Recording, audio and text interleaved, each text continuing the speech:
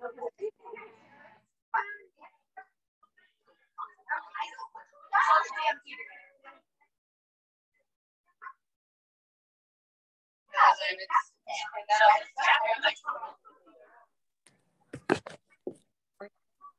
ladies. Welcome. I'm so glad we're He was put under investigation. Zoom today. Yeah. After an anonymous tip too. This letter is the postmark on the envelope sent to Commander Davis's wife. Photos were sent from Hawaii. No. Yeah, I've heard awesome credit. How are you? Freddie knew this stuff. For what? Hi, Stu. How you doing? I'm okay, hanging in, feeling okay. I kind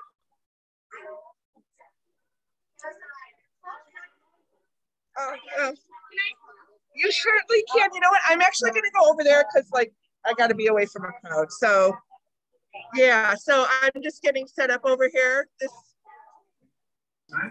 Oh yeah, right where you left it. He's in custody, looking at your life. Wasn't part of the plan. Take it. They got what they deserve. No thanks to you. What do you think you deserve? 3 years of my life back. That's not fair. Thought I told you to stay in town, right? Stanford Chargers still paying.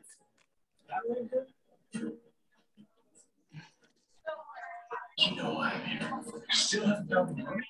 I figured, all that research that you did, you might really hit it. Yeah, hell of a constitution.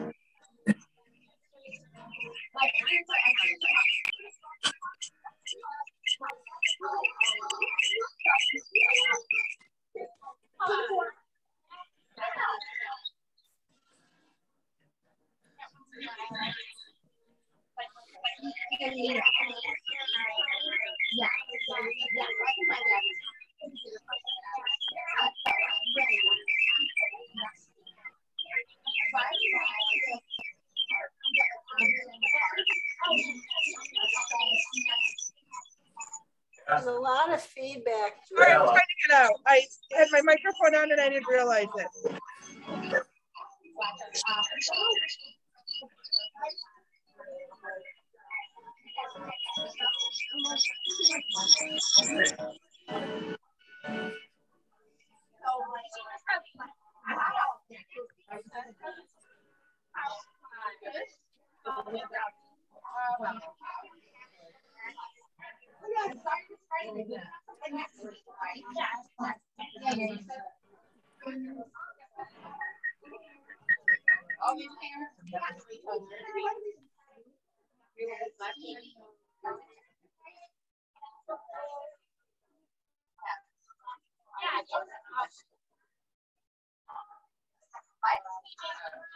Oh, that's fun.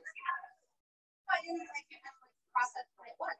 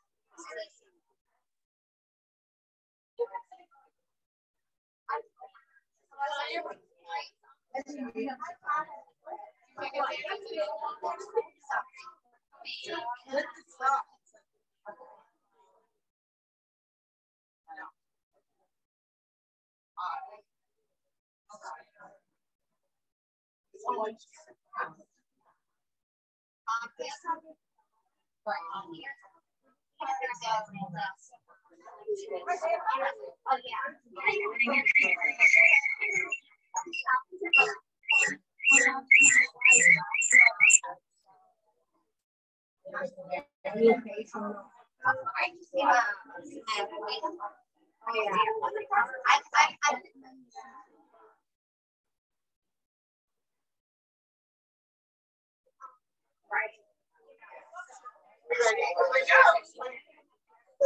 I recognize those walks.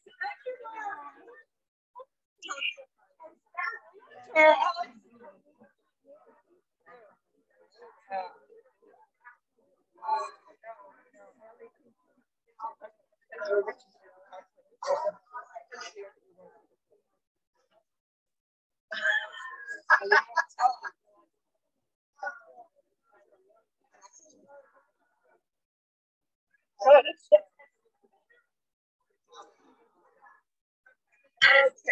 great. Oh, hi guys. Hi. Ellie, I'm trying to say Ellie. Yeah, just gonna sit over there though. Okay. Hi everybody. You guys hear me? Just give me Gloria. Give me okay. Good. You guys good? Wow, what a big turnout. And I seriously walked in here and I'm like, what party am I? What party is happening? It really feels like a party. It's like fiesta. And I just want to give a shout out to the new people. Okay, you're already old news, Amy. It's your second time. But we have, okay, Stephanie, you've been here before? Never been here before. So hello to Stephanie. And Stephanie also. Stephanie. Finn. No, that's okay. Hold on. Okay, Stephanie. Let me just like try to remember her last name. So Stephanie, I should know your last name. Bronstein and Finn. You're Finn. Okay. Orson. Orsi. Okay, Stephanie Orsi. And Jody Finn. Okay. Are you related to the Finns? Bruce.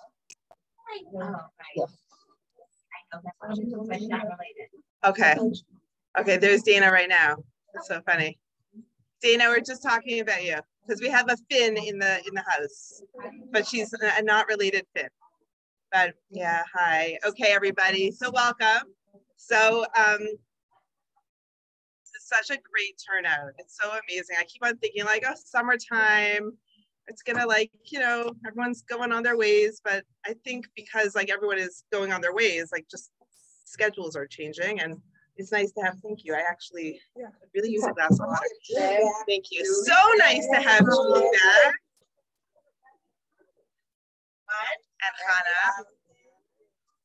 And any other new, I mean, you guys are, it's like your second, third time, you guys, and I'm so happy to see you back here. So nice. You're even here without Julie, right? So that's like hardcore. It's like, you know, she came with her daughter, Julie, but Julie couldn't make it. I don't need you. I'm on my own. I'm good.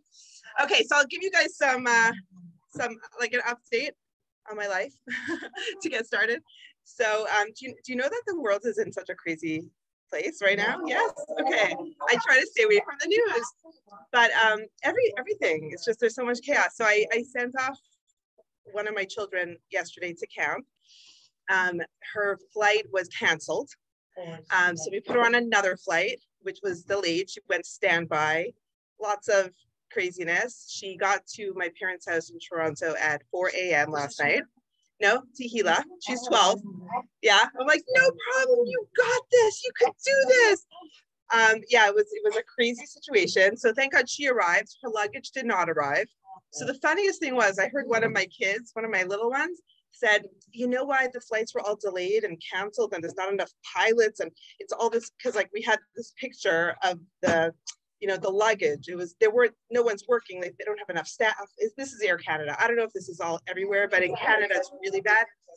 So one of my little kids said, it's like, it's really hard to get a flight nowadays because everyone's trying to get abortions. Yeah, like, you know, they pick up things like everyone is taking flights and trying to get abortions. So like, oh my gosh, okay, we need to have like a family meeting. Like, this is not good. Yeah, one of my kids, two shall be nameless right now, but it was really like, you know, sometimes like you just feel like things are out of balance in the world, and you know, you interpret it as you do. But anyway, so she made it to camp this morning without any of her belongings. So so like as I came into this class, I'm on the store. I'm on the phone with the store in Toronto. My sister's going to try to get her some basics and send it to camp. And she doesn't know like a soul. Oh, so there was one girl on her flight from Chicago. So she's not friends with this girl. She probably met her on the flight for the first time. But the father decided to take his daughter, like to get on the flight, like and fly her over because he was too nervous to let her go on her own, which was a really good thing. And while he was in the air, his wife had a baby. So he missed the birth. Like he literally just flew and came right back. But anyways, it was just like, wow, what an eventful night. I got very little sleep last night. It was like on the phone with my parents, 3 a.m. at the, you know, they're standing there at the, Baruch Hashem, right? Everyone is well. Like it's just like keeping up with all the changes in the world, and everything has a ripple effect. Like things that happen somewhere far away, you know, everything really impacts our life. So, which really brings me to last week's class. When we spoke last week, we were talking about mirrors. So good to have you back. So good to see you looking so well. Mirrors. So we were talking about how everything in the physical world has a spiritual representation, right? And sometimes we can't understand what's going on and what is the parallel. Like if something's happening on a physical realm, what does that mean in a spiritual world? Okay, so I'm actually going to start by bringing back a lesson that we learned in Israel. Like I'm like looking to this half of the room because a lot of the ladies here just returned from a trip, and on the first night of the trip, we spoke about how just like we don't like to be taken superficially, right? We want to really explain ourselves and be understood properly. So too, Judaism also doesn't want to be taken superficially. And on the first night of the trip, Neely, the speaker, she gave a few examples of ways that when we read the Torah, when we're reading Jewish literature, we see that there are things that don't really make sense. And she says that usually when you find something that's upsetting to you or just doesn't feel right, it's a crack in the code. It's like the Matrix, right? The Torah is the handbook for Jewish living. And when something is a little bit off, we have to dig a little deeper. We can't just say, oh, it makes no sense. Let's throw the baby out with the bathwater, right? Which very often we do. Because I mean, personally, I've been in this Jewish journey for decades of my life, and not everything makes sense to me. But it doesn't mean I'm giving up on it. It just means I'm trying to understand it a little bit more. Like someone last week or 2 weeks ago brought up the question, I'm not sure it was one of you, Lori, maybe Lori, about where was God during the Holocaust? Like, and I don't have an answer. I've been asking that question for decades of my life. I mean, we tried to give some perspective, and I think it was a good conversation. I don't think I'll ever have an answer that I could give. I don't know if any human being could ever give an answer to that. If someone did, I would probably not respect that person. I wouldn't accept their answer, right? You know what I mean? Like there is no answer. So, Hannah? I was just going to say that I've questioned that too. And say it's natural with God. It's for the people. Yeah. Where was man? Yeah, I've heard that before. Especially here. People know. It's very complex, but I hear that, and you're right. But also, where was God? Like we're like a lot of discourses, we're trying to emulate God's good traits. What about the harsh parts of God? Like there's judgment, there's harshness. Also, we can't sweep it under the rug. So I'm going to give some examples that we spoke about, and this will be jogging your memory going back 6 weeks. I know we were all like a little hazed that first night. We were like, is it time for bed yet? Yeah. But some of the examples, and maybe you'll remember, I just jotted down. So, okay. So this is like cracking the matrix, okay? And we're going to start with this, and then we're going to go into our chapter. So, and these are some examples that we have spoken about many times. So for my seasoned class people that come to my Parsha class on Saturday, like Adrian, you've heard me say these time and time again. When we actually read the Torah and we find the words, I'm always jumping on these things. So for example, it says in the Torah, and he camped, right? Which doesn't make sense. It's talking about the whole nation of Israel camping around Mount Sinai. Why is it says, and he camps, right? Does anyone remember? Because I've spoken about this a dozen times. What's the crack in the matrix over there? It's supposed to say, and they camped.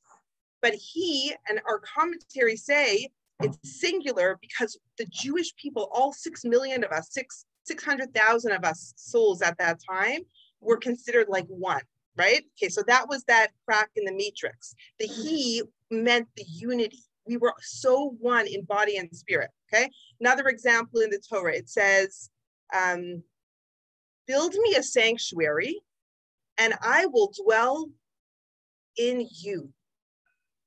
What's that supposed to mean? Like a sanctuary is like a thing, And God is saying, I'm going to dwell in you. And that is the crack. What's the crack in the matrix? If anyone remembers that lesson. You want to take a guess? Who's the you? It's the us, right? Meaning that we don't have a holy temple anymore. We don't have a tabernacle. We don't have the way things were before we went into this very long exile. But as we went in, God knew. He knew what was going to happen. And he said, don't you worry. In your heart will be your own inner sanctuary. You got this. You might not have my temple in your midst, but you are a walking sanctuary of God. I will dwell within you. And God dwells within every home. Every home, every Jewish home is called a mikdash ma'at, a mini sanctuary. And so the home is definitely the place of Judaism, but we have to take it a little deeper. Like, it's within you. It's within every soul, every Jewish soul. Hannah is like jumping out of her seat over here. Why I'm jumping, because this is really exciting. And a few of these ladies have been to my show, and over there on a Kodesh, we have that quote. Which one? The one you just said. We should dwell. I don't remember the quote, but we have the quote. Right. That you in Arizona. Mentioned. We should dwell. I don't. You know what I'm talking about. Look into my show. I showed in Arizona, and we have that quote. Right. Yes, so very famous. It's a good reminder. Oh yeah. My God. Yeah. Okay, good. So those were two examples. Now, the example that we used on the trip, which brings us back to like who we are as Jewish women. So the first time we see an idea in the Torah is a very clear indication of what that thing is. So when we always go to the beginning of the Torah, when we see something for the first time, we understand what the essence is. So we ask the question, well, when's the first time we see the first woman, right? And we all know who was the first woman? Eve. So we go to the book of Genesis, and it's so interesting, the language that is used around woman. It's God says, let me build you a woman, because Vayiven, he built woman from Adam's rib. First there was just man, and then Adam said, I need a wife, I need a partner.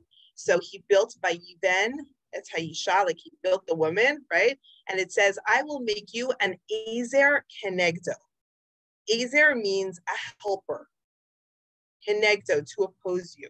Okay, it's like very interesting. This is complete code. Like, how do you guys feel about being a helper? Right, so I remember like Neely said on the trip, she's like, Gloria Steinem would have a heart attack right here, right? Mm-hmm. She like, who wants to be a helper, right? So, but just like we don't like being taken superficially, we have to dig a little deeper. What is a helper? So lots of scenarios, lots of ideas, lots of examples that we spoke about. A doctor and a patient. Who's helping who? Doctor is helping the patient, right? What? Employed, but I mean, when you're going to seek help, a doctor, a nurse, who's helping who? Right? A teacher and a student, who's helping who? Of course, there's always both, but when you go to seek, you want to go to a specialist, right? You want to learn a language. You need to go to someone that has more information than you do. Of course, there's both. We're all helping each other. We're all part of this fabric of the world, right? But there's usually, someone is usually superior in some way that could give help or advice to someone that doesn't have that understanding. A doctor might be the helper in a situation with a patient. Doesn't mean he's a great person. Doesn't mean he's a good parent, right? But as a doctor, he is superior, okay? So the whole understanding of this word Ezer, this helper, really shows superiority. Then you take it one step further. The word Ezer, we have an Israeli here, Hannah. What does Ezer mean? Ezer. Ezer? Ezer. Ayin Zayin Resh. La'azor. Oh, to help. To help, okay, that's the literal word. But there's the root, the shoresh of the word Ezer or La'azor, to help. What's the root? Ayin Zayin. Ayin Zayin. Ayin Zayin. Go, take it, narrow it down. What's Uz? What does Uz mean? Ayin Zayin, strength or power, right? So interesting. So we're basically, once we start digging, wait, first we think, what is this? The Torah is saying I'm going to help them. Like a coffee table could hold something. Like we don't need, we're not going to stand around trying to help. Like we are so much more than that, right? But when we dig a little deeper, so now we're seeing strength. You know how we describe God in the Shemona Esrei, in the private prayer, the Amidah? We say Hashem Melech Ozer.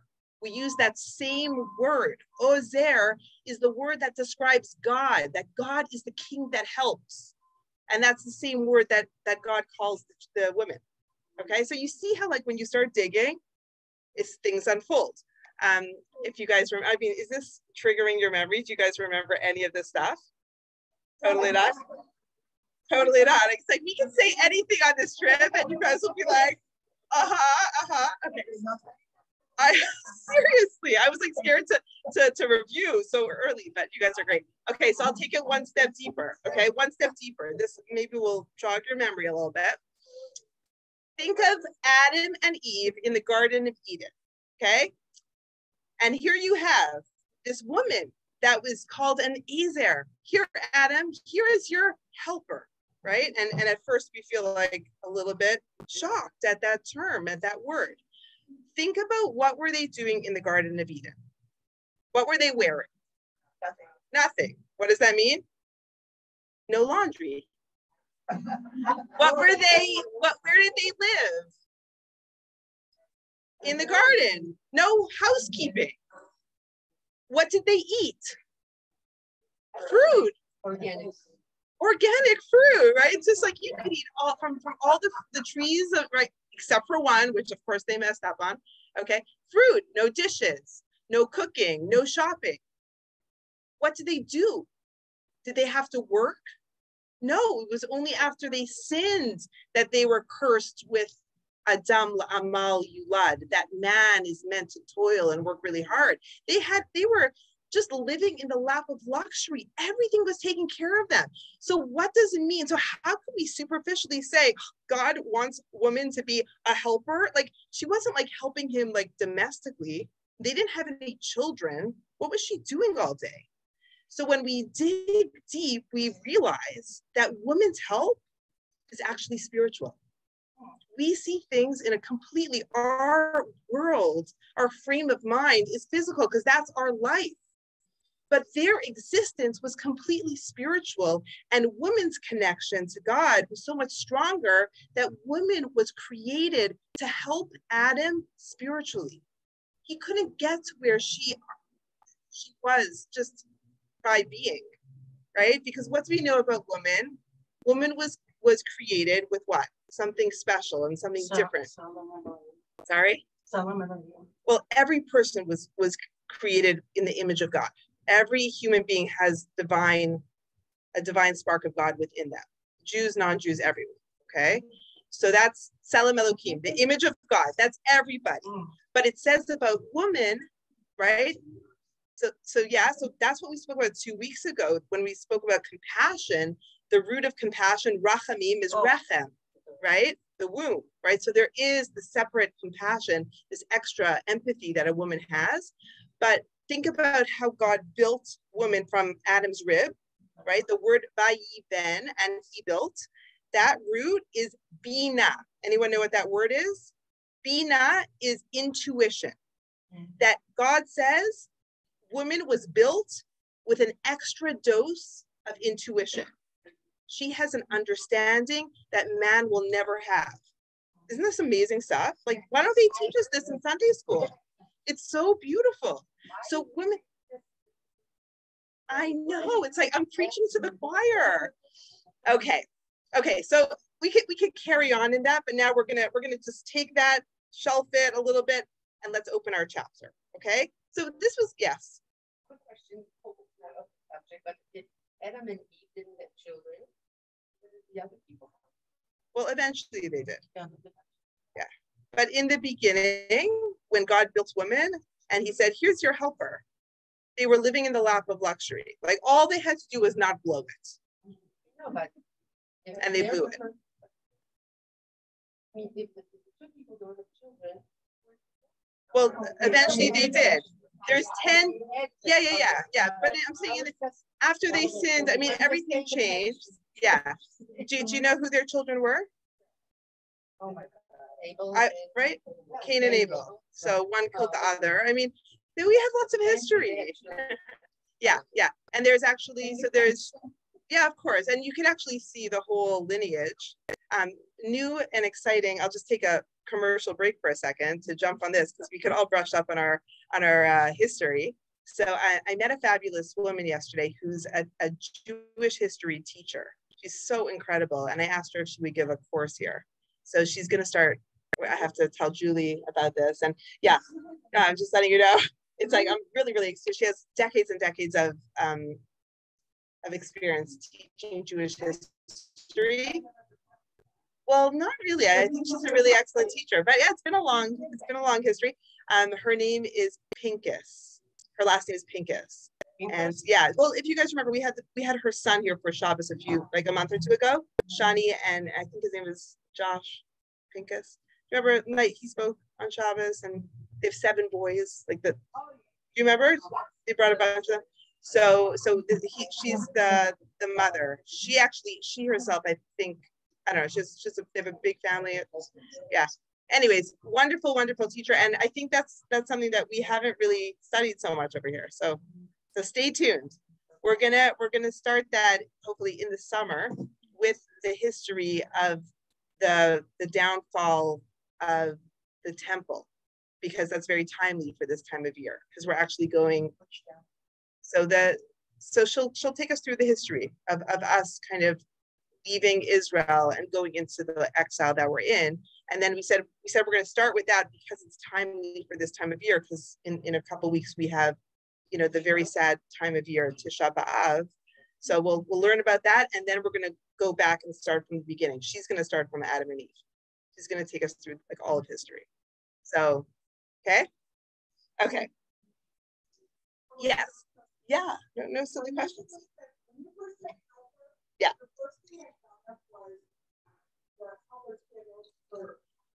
Oh, that's so beautiful. No, that's beautiful. I love that. Okay. So that's like, I'm so, well, just, that's another beautiful, that's a very beautiful physical to spiritual parallel. Like we light our candles with the shamash, and that shamash it represents someone lighting up other souls. So no, shamash means to, how do you, a helper. Is it a helper? Yeah. Like shamash means, I think, to like show, like I'm not exactly sure what the technical term is. It just, like, the shamash is the person in shul, like Brad Miller is our shamash. He comes early, he sets everything up, he makes sure there's always coffee.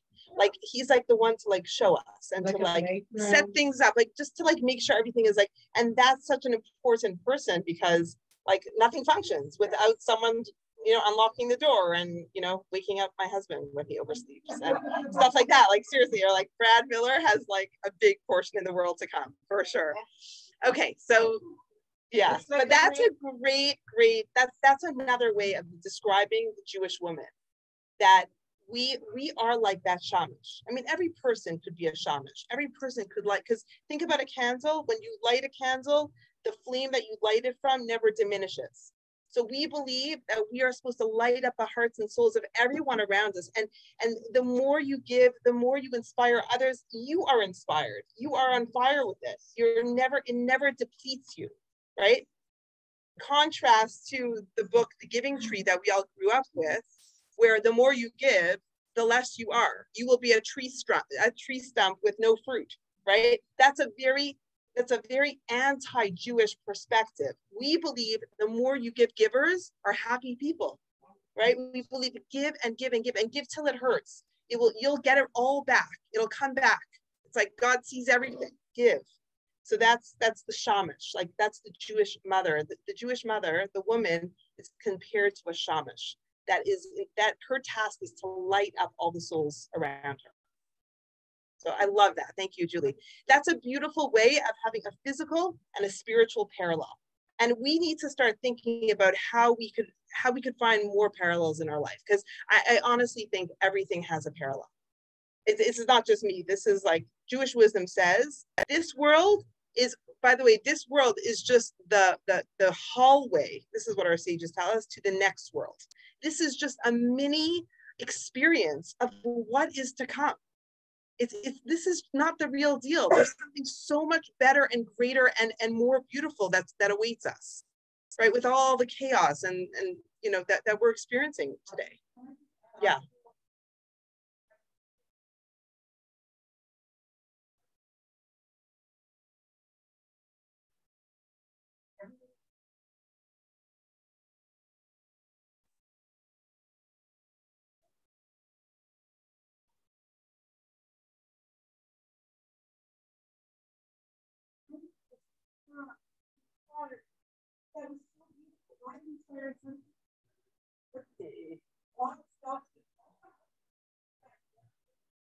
Totally.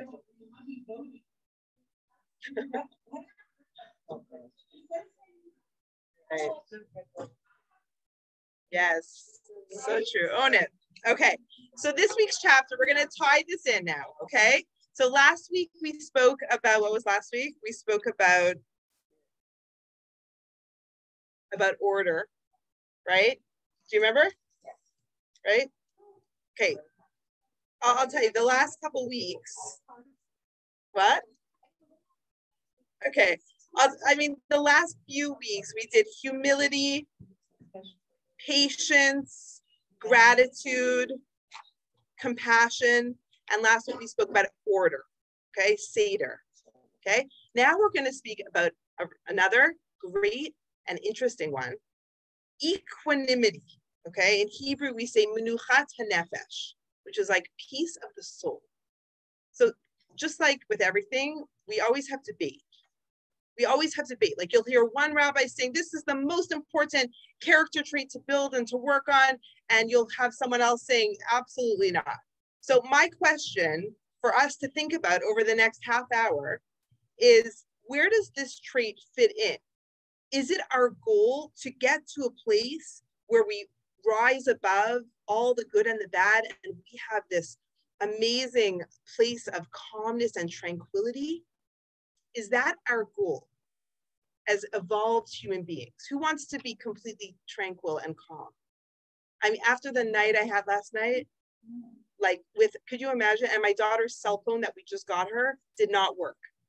My father said to my father was so frustrated because he's trying to get through and it's 3 a.m. and he's waiting at the in the terminal.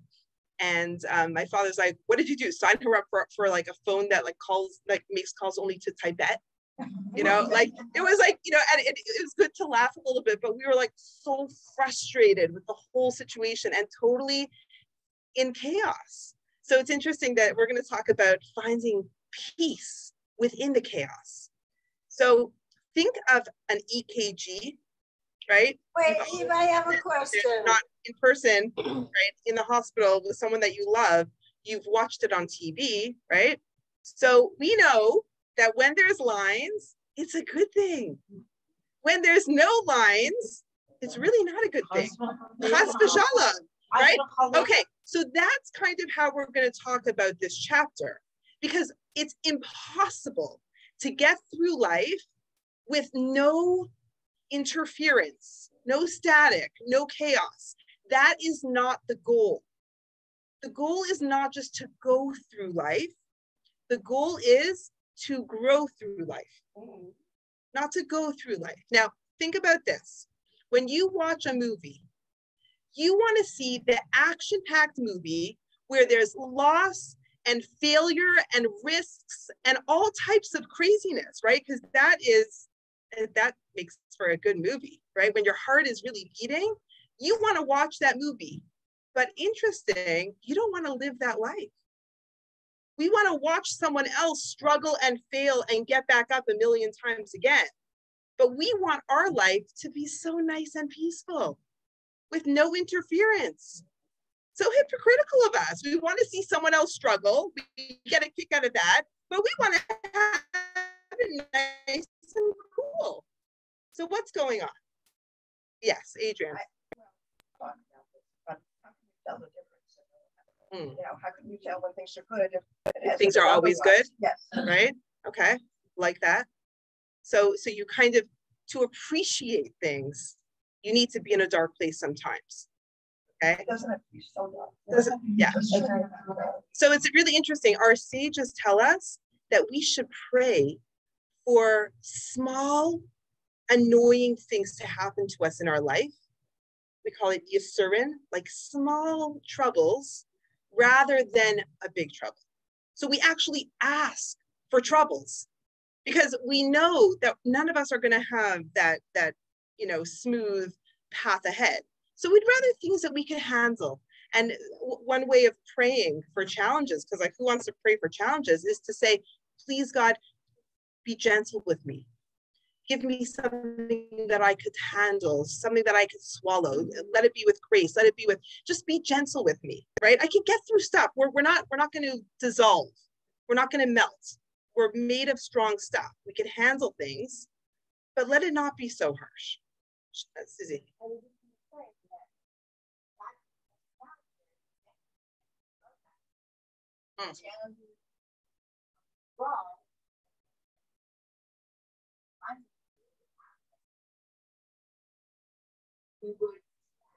Right.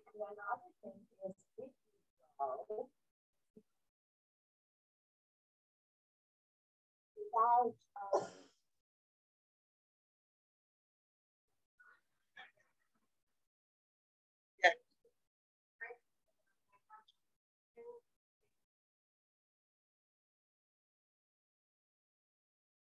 It's kind of like building like muscle, but we don't ever want hardships, right? We don't ask for hardships, but we know that it's inevitable that we're going to have something. So building that muscle, what do we call it, muscle memory in a way, so that when something happens, you're not thrown on your feet. You have the resilience.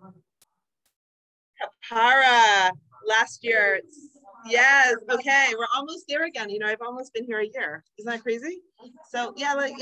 Last year when I started teaching here in, I don't know, July, August, so we went through Elul together, right? The month of Elul, right before the high holidays, is when we talk about atonement, about teshuvah, repentance, all these things before our high holidays. So I introduced the concept of kapara, means an atonement. And this is a very Sephardic thing. I married a Sephardi, so everything bad that happens, kapara. Like that's just how we everything bad, it should be a kapara. It should be an atonement rather that than anything else. Like last night, honestly, like 3 a.m. and I'm waking and my husband's fast asleep and I'm like, Daddy, she doesn't have her luggage and I can't get through to her and wake up. And so what does he say as kapara? I'm like, oh, so frustrating, like, did you not hear a word I said? Our 12-year-old is in an airport in a different country alone and her phone doesn't work and I'm going to strangle you right now, right? And he's like, kapara. Exactly. That is be a sacrifice. Yeah. For the better. And it's interesting. Like we can see it for small things because everything is okay, but sometimes things are not okay. And honestly, it could be very hard to say it was a kapara. Going back, Lori, to our very difficult conversation about the Holocaust, a lot of great minds have spoken about this idea of this massive atonement for the Jewish world. That this was a sacrifice on a huge level for the Jewish world. Like a big portion of our people were wiped out. But just like in Egypt, I think 1/5 of the Jews didn't make it out of Egypt. It was a massive kapara, but some did make it out. And we were able to rebuild again. We don't understand, but it could be on a small level, like so small that our sages actually say that when you put your hands into your pocket looking for, a dollar bill and you get something different, that's a small kapara. Like it goes so small, like that small annoyance of like, oh, I got the wrong change that I wasn't looking for that, right? All the way to things we can't even imagine. That concept of atonement it's a huge concept. Yeah. I was gonna say that, you know, but guys, I want to get started in this chapter because we don't have so much time. The daughter, you know, yeah, isn't that true that once a child before they come down back next, but they're on their own. Parents clearly she was on her own last night. But you know, Rabbi Adin Steinsaltz, which may he rest in peace. You know, he was my rabbi's mentor. He always used to say when there's a problem, and now what? And now what? So I like what you're saying, and this is actually, can I just talk about this for a second, and then let's move on. But Susie, I want to hear what you have to say also. Okay, so the word lama. Anyone know what does that word mean? Why? Right? Lama. Like you're going to Israel, you're gonna like say like I don't know. You might use that word, right? Lama. So Rebbetzin Esther Jungreich, she says the same word with different vowels, different is a totally different meaning. Lama is like why, which is what we ask ourselves all the time, like why this, why that, why it's craziness, right? Lama could also be pronounced lima. Same letters, different vowels. That means to what end? For what purpose is this? It takes the why, which sometimes we have no answers, to what can I do with this? What is God asking of me now? How am I supposed to step up to this challenge? That same word can be changed. Thank you for bringing that. Yeah. Now what? Like I always think about it because when I have a challenge, I always say, now what? Susie, let's just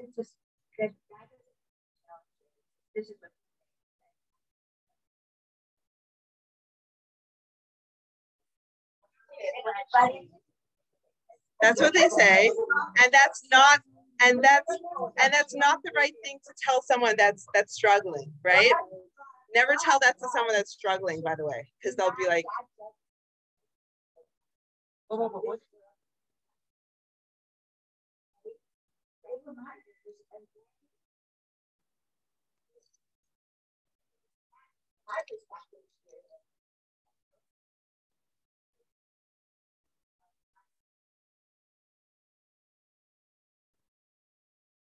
let's go a little bit into this because this topic maybe we all, Lori, you and I, all of us, we need a little bit of inner peace, okay? Because we're so much in conflict with all the things that we hold. So let's try to dig into this.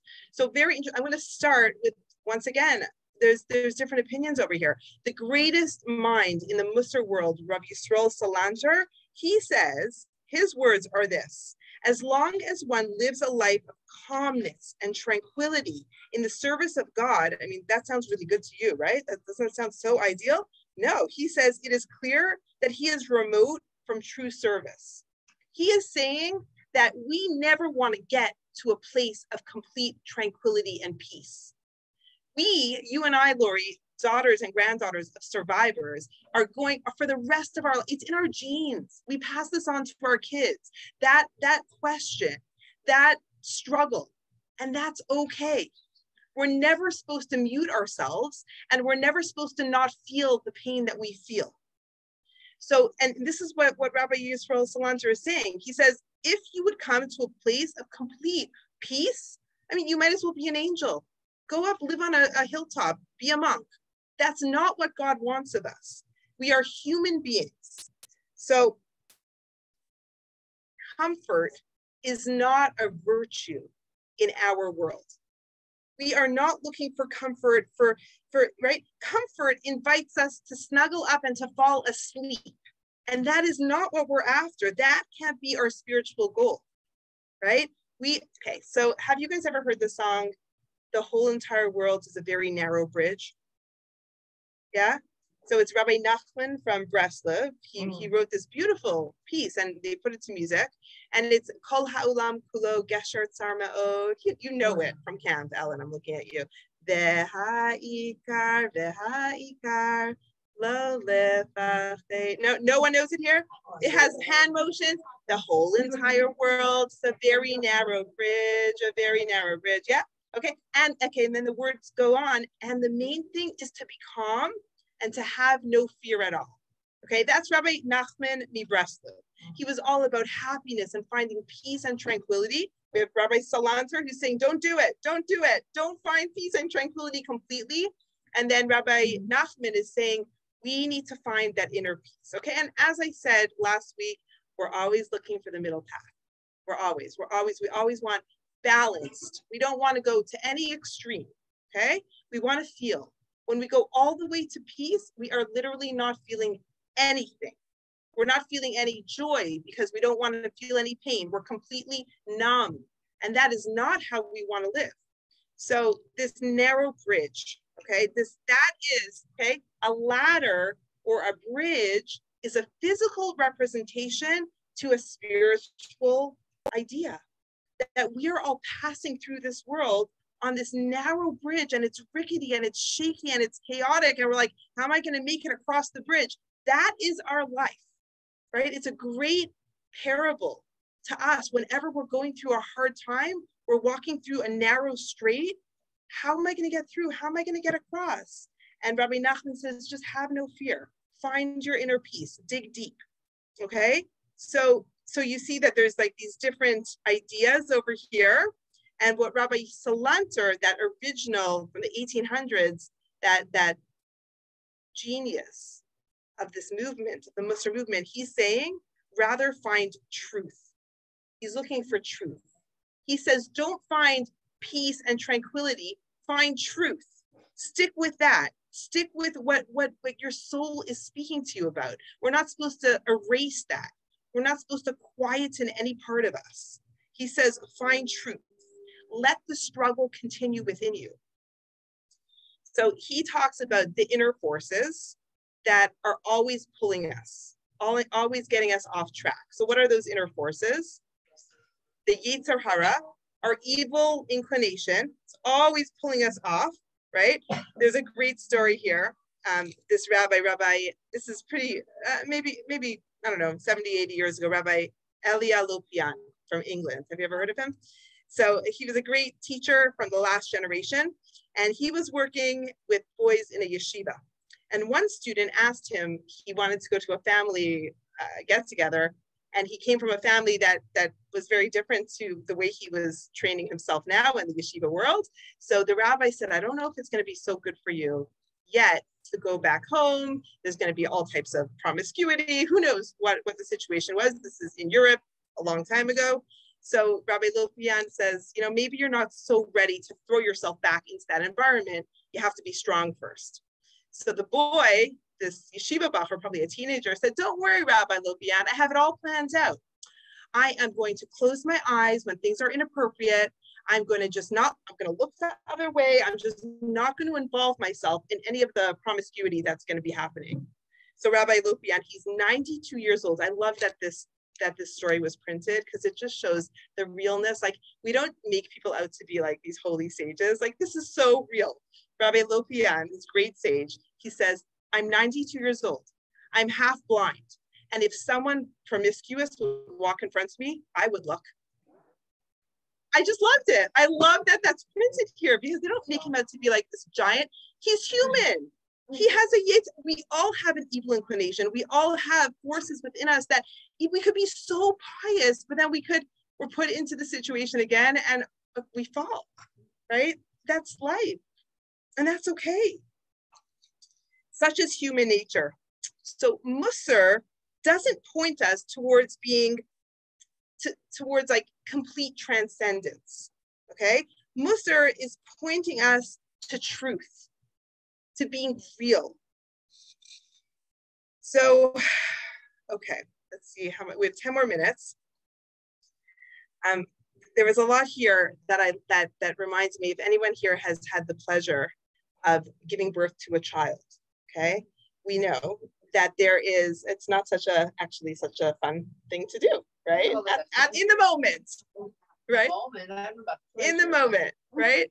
So, but when a woman is going through the final stages of labor, right, we call it transition, that's when I mean, I remember I was like, I want to go home. I'm like ripping every wire out of me. I'm like, I'm done. And they're like, you're ready to push the baby out. And I'm like, I am so done, right? Because you just don't want to do it anymore.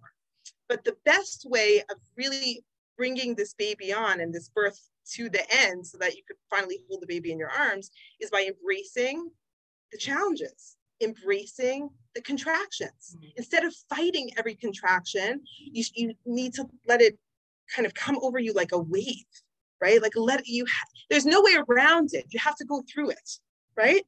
So too, our Musar sages are saying over here that a calm soul is like a surfer who rides the waves. Regardless of what is happening within and around, ride the correct direction that he chooses. Okay, he is in control somewhat within his circumstance.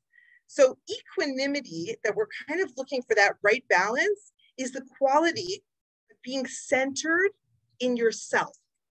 It's being centered though at the same time being exquisitely sensitive to all the forces that are at work around you. So keeping that Yetzer Hara, that evil inclination, at the door, kind of noticing that you are human, that you are not invincible, you're not perfect. You could fall at any given moment, right? But keeping that balance, that centeredness in who you are, that's where the work is. It's not trying to eradicate. It's trying to work with all the forces, but strengthen your core. Like a surfer, you're doing what you can. You see the forces around you. You don't know if you're going to fall off. You don't know if you're going to get to shore. You don't know, but all you could do is stay centered. So that's what we need to do, okay? It's not numbing. It's not throwing things away. It's taking the ups and downs, trying to stay awake in the experience, in the pain also, in the disturbing places, right? So self-awareness, right? We don't want to numb. We want to be aware of everything that's happening, and consciousness, right? That's how we're going to walk through these tests. It doesn't matter if you pass or fail a test, but it's all tests. Everything is a test. Great story that just happened to a friend of mine in Israel. One of my colleagues from one of the schools that I taught in like 2 decades ago, Rabbi Nissel, he's living in Jerusalem, and he's going, I think he was driving to the pharmacy, and he opens his car door, and someone else that parked right next to him also opened their door at the same time, and their doors kind of crashed, and the car was damaged. So Rabbi Nissel, it's like a hot Jerusalem day. He has places to go. He's a very busy person. Like, he gets out of the car, like ready to be upset.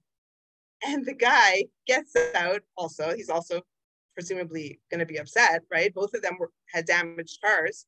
And he says, OFG. And Rabbi Nissel's like, excuse me? What does that mean? Like, we know all the things from our teens, like LOL, like, AKA, we know lots of short terms, but he's like, what the heck is OFG? And the guy says, opportunity for growth. Oh. Amazing. And it totally like put all their tension at bay, like, okay, it was unfortunate. I'll give you, here's my insurance, give me yours, we'll fix this. Okay, everything is okay, right? Opportunity for growth. So life is full of tests, and these tests are all custom designed for our growth, right?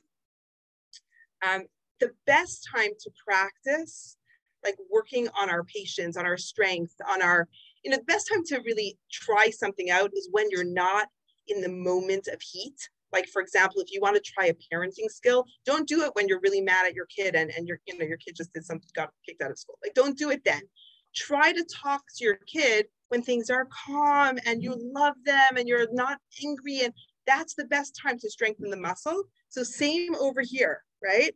So this is, I'm just going to read you from the Altar of Navarda, which is also like hundreds of years ago. He says, his view is, we all tend to be very pious and God-fearing, so long as there's nothing particularly difficult and challenging. There's nothing that's really opposing our willpower at the moment. It's easy to be pious when everything is going well. He says, he warns that when those sort of troublesome challenges do come our way, as they eventually will, we are likely to find ourselves unprepared and at risk of crumbling. So the point is to find that balance before you're challenged to find that balance. Because usually in the storm, you're not going to be the best surfer because you didn't practice when the waters were calm, right? This is like nipping it in the bud, is doing good and being together as one people in good times, right? When we speak a lot, I speak a lot about unity, right? It's like my favorite topic. And the Jewish people we're such a beautiful people, but we're so fractured. And it's so unfortunate that the only times we come together is when things are bad.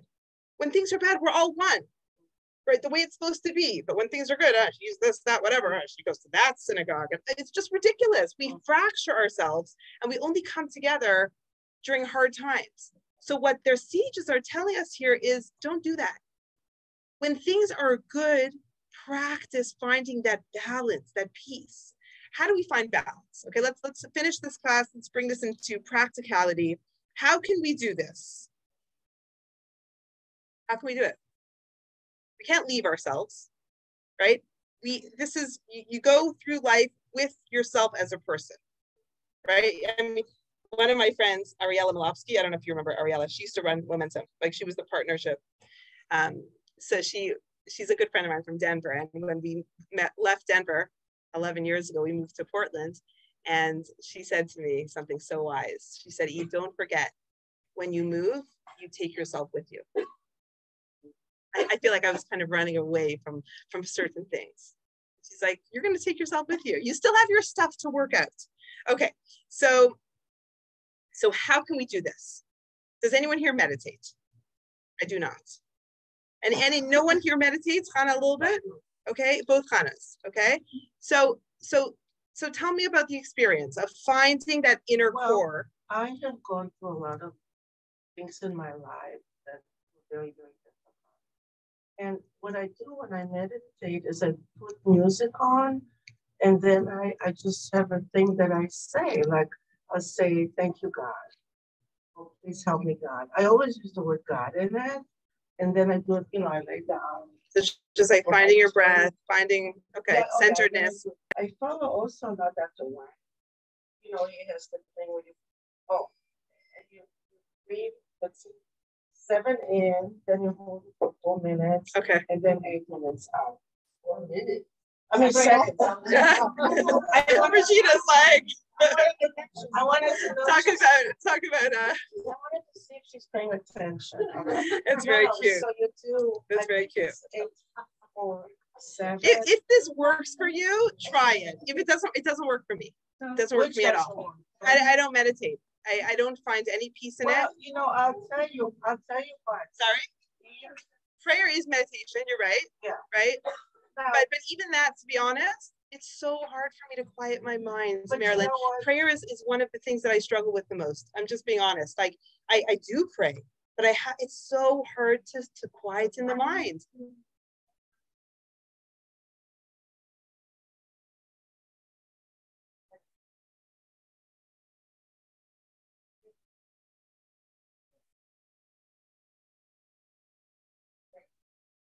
I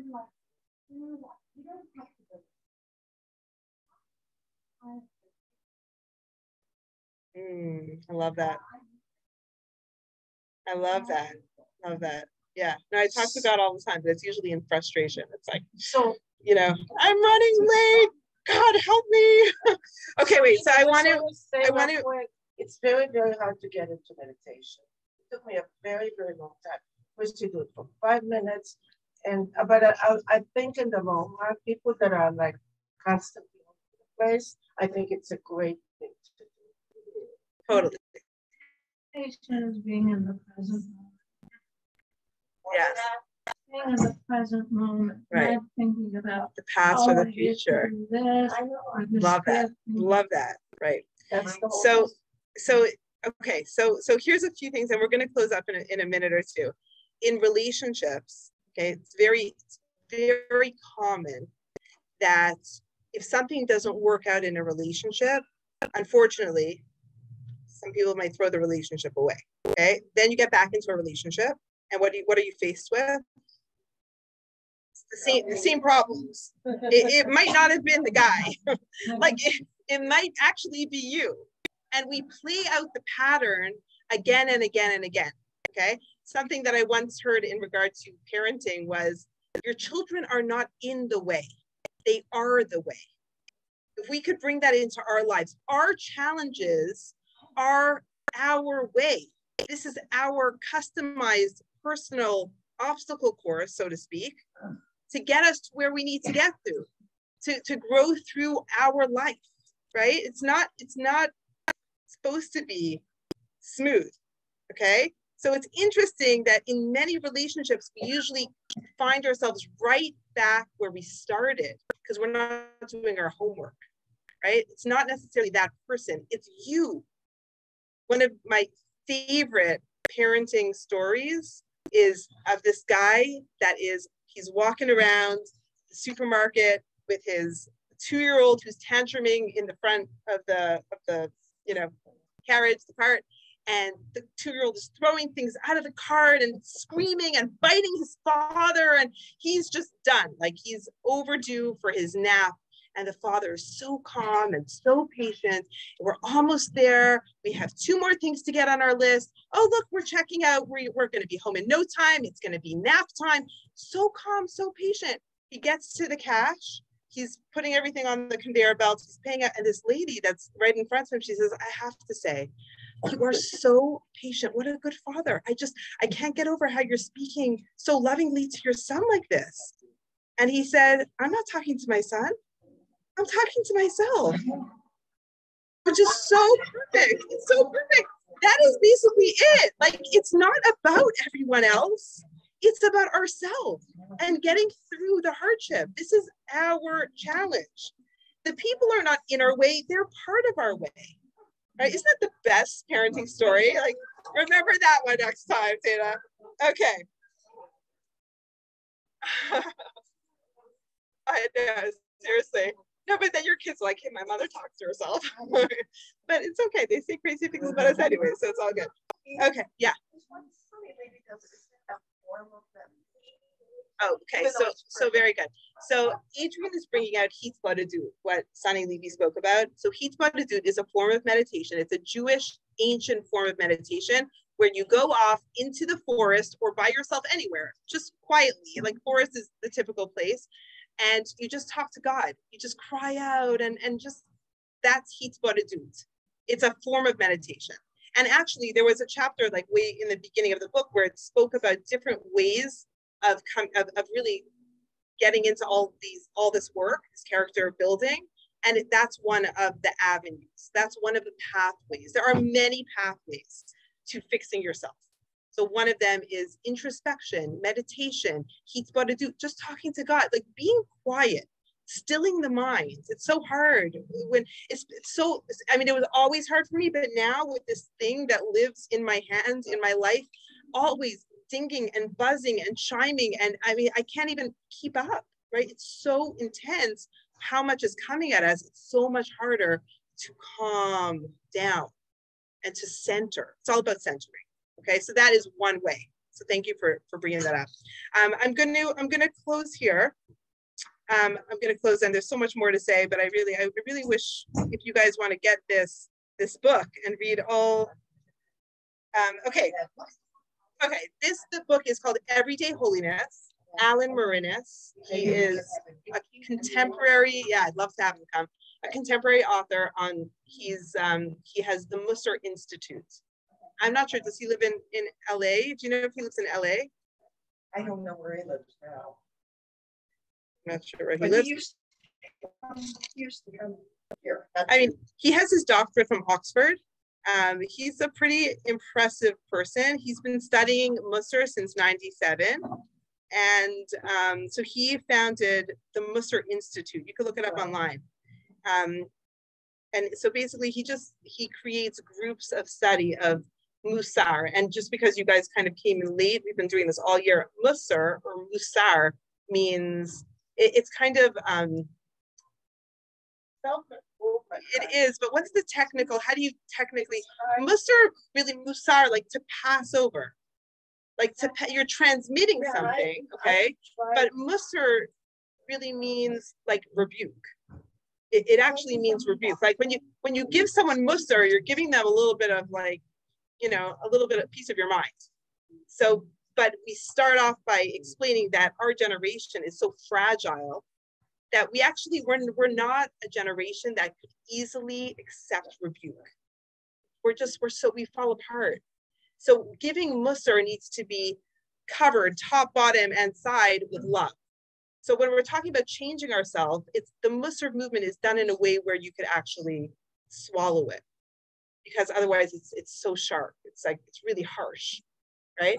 And over the last, I mean, this is going on for 1,000 years. Like the Musser movement started about 1,000 years ago, but in the last couple hundred years, there have been whole institutions that are solely focused on Musser, on character development, and some of them very extreme. Like there were some extreme, like, you know, like you would almost like pain your body to rise spiritually. So it's been very interesting to see the movement, and he's like the most modern of like the contemporary giants, I would say, Alan Marina. So I mean, this book is amazing. It's life-changing. He has a couple books, so we'll probably go through all of them because it's just like, it's great stuff. So how should we end this? Okay, so I'll just end it. I'll tie it all together. So the book Chovot HaLevavot, which is Duties of the Heart, the author wrote, the essence of a person of faith is equanimity, okay? But as we just said, there's like, there has to be balance within it, right? And there has to be realistic goals set to what equanimity really is and means. One way that is spoken about in great depth over here is distancing yourself from things that will bring you away from equanimity. Okay, so he says here, distancing or rising above, distancing yourself from anger, pride, you know, things like that could take you away from this healthy balance. So it's either distancing yourself, from the things that bring you anger and pride, or distancing yourself from people that have these terrible traits, right? So that's one way. I mean, there are many ways of kind of finding that balance, but that's one way. Like, yeah, that's basically what it is. It's, I mean, you know, I'll just read one paragraph to end, okay? Do we face struggles? Yes. Are the struggles real? Yes. Do the consequences matter? Yes. Do we still feel the full range of human emotions and drives? Yes. In other words, every aspect of your current life is real and important. You would be wise to embrace it because it's your soul's curriculum. I love that word. Your soul's curriculum. Your soul has a curriculum. But cultivate the witness who will make you the master of the inner realm and not the victim. So you are the witness to your own experience. You want to be the master and not the victim. That's so interesting. We're actually going to be talking about this tonight. We're having a marriage class tonight, a couples group. And this is some of the things that we're talking about, like the victim in a relationship, victim. And, you know, there's so many things that go on in a relationship. Like, who do you want to be, the master or the victim, right? So, yeah. So our job as the witness, because we are the witness, right, to our own experience, our job is to keep an eye out for that light. Okay, speaking about like the light that we're attracted to, like the inward light. When you realize that and assign this task to your inner witness and strengthen this practice, then over time the witness will make you more aware of the radiance that is a constant in the ever-shifting context in which you live. An inner eye connected to the constant light won't give you a life of fewer challenges and struggles, but it will give you equanimity that will serve you well as you engage with those challenges. Okay, and I think I'm gonna end here. A person who has mastered peace of mind has gained everything. Okay, so that's it for today. So good to be with all of you. And whoever wants to come tonight, tonight's a couples group here at 7:30 till 9. Next we'll do a speed dating. 7:30 till 9. Come for anything. Bye guys. Hi Sue. Hi Gloria. Hi Susan. Hi Judy. Oh, hi Sophia. Mwah. We miss you guys. I wish you were all here in person. There's so many people here today. I mean, I'll show you guys. I think there's like 35 people, but it's, I mean, unbelievable. Unbelievable. I miss you all.